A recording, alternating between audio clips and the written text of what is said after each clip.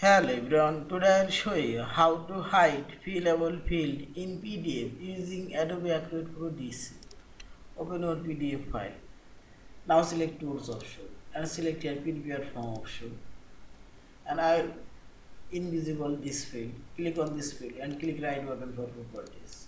And now select General option and select your from field visible and select your hidden.